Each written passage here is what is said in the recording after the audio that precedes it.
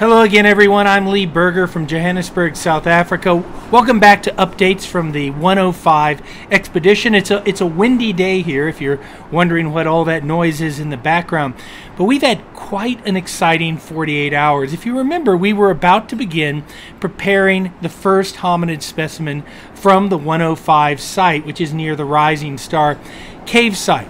That process began, and at the same time, I had selected a block, a fairly random block, from right next to, well, not right next to, about 20 meters away from where we had discovered this block. I saw fossils that I thought might be similar and rock that might be similar to the type of breccia that surrounds the hominid fossil, and it was an experiment to see could we locate some of the fossils that might eventually be associated with the 105 hominid mandible, the first one that we discovered. I can tell you that it's been an extraordinary thing because literally the first block that we were looking, other than the hominid mandible, actually contains hominids as well, and it's not the same individual. Now, for those of you who don't follow paleoanthropology very much, the likelihood of that is almost zero. Many of us go through our entire careers and never see a actual hominid fossil in the wild discovered like this. The fact that the very second block appears to be, and I'm not going to understate this, full of hominid material means that we are probably into an extraordinarily rich hominid fossil site here. It's another big-toothed individual. The wear on the tooth surface is quite a lot more than the juvenile that we discovered first, so it's certainly another individual. We don't know what it is. We kind of know what it's not right now. We know it's not a sediba. The teeth are too big. They aren't shaped in the right way. We know that the teeth aren't hominid, but other than that, we have no idea what species we're dealing with except a large-toothed hominid.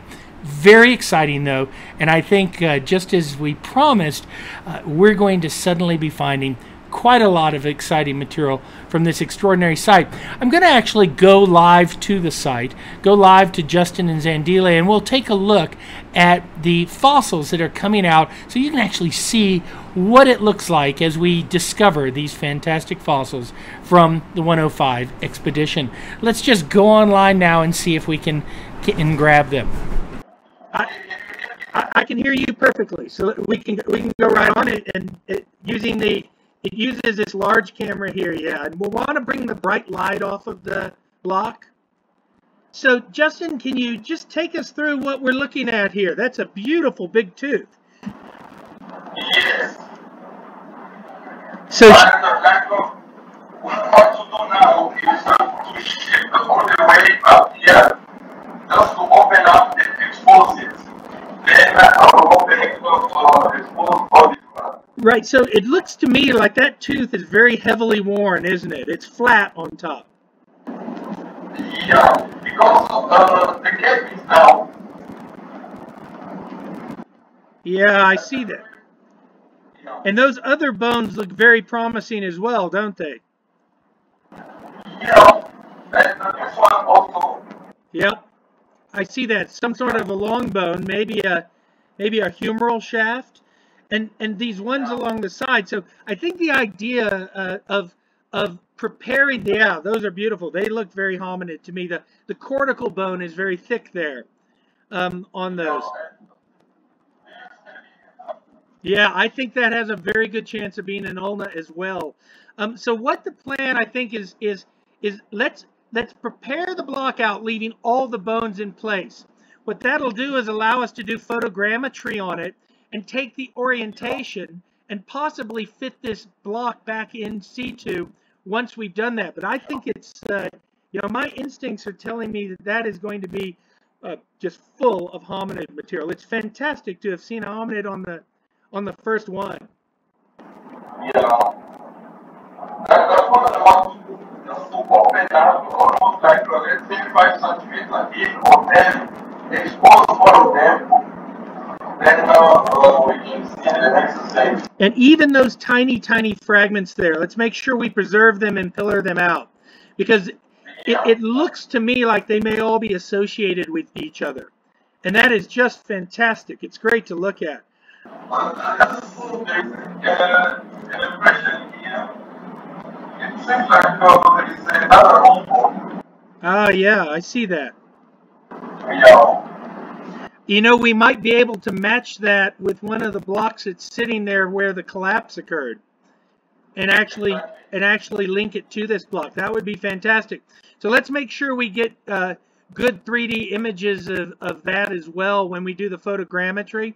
We'll use the same method we're using in the Lassetti chamber and actually get three-dimensional pictures of it so that we can reproduce that as well. But leave that one alone, and we'll try and link that up with another block. I'll take a look at it. I'll take a look and see if I can find it when I'm out there next week.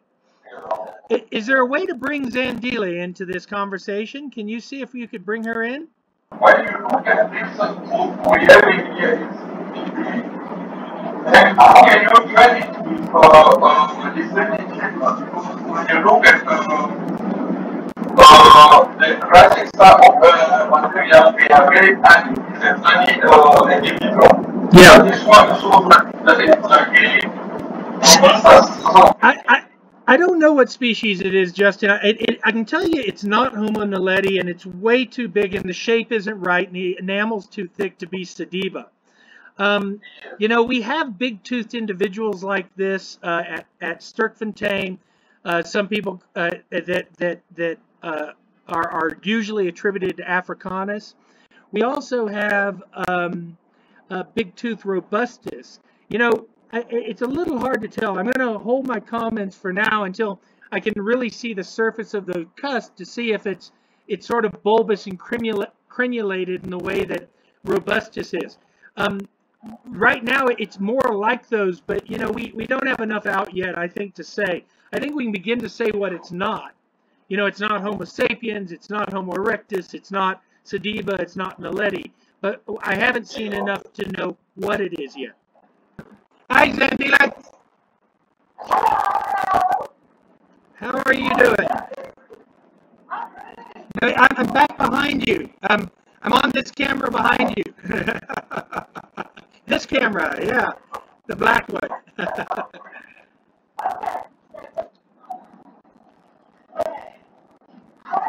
So back up a little bit. It's a little bit unclear, Zandile. Okay. Yeah. Okay. Go ahead. Yeah, I can see that.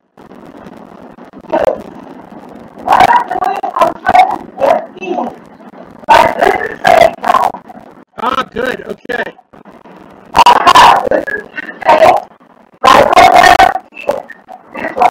Right.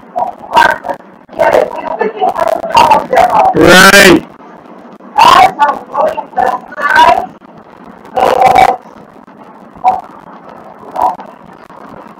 Okay, so you're just working your way around the back of the rock, trying to get that rock to fall away from the tooth. Okay.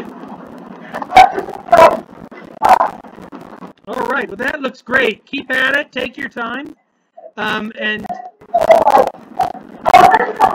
okay, super. Send me some close-up pictures. But I get it. And yeah, take your time. It's looking great. All right, Zandile. Bye-bye. Well, so there you go. You can see what's happening live with us. It's incredible to actually see hominids like that in a second block so quickly. That just really doesn't happen. I mean, the only other place where anything like that has ever happened, well, only other two places, are Malapa with Australopithecus sediba and Homo naledi. And even with sediba, it wasn't so quick, where every other block had hominids in it. And those other bones, they look really promising. So I'm going to go out on a limb here and say we're in for a great time. This is going to be another spectacular hominid site. So keep tuning in as we go along. You'll watch it happen live. We'll probably be increasing the number of blocks that we prepare from there. I think the big news is that we now have a high probability of knowing where that hominid came from, and we know there's more than one individual in there, and we know the preservation is spectacular. Keep joining us on these updates. Follow the Fossil Vault YouTube channel, or follow my Facebook page, Prof. Lee Arberger, or my Twitter @LeeArberger. And thanks for joining us.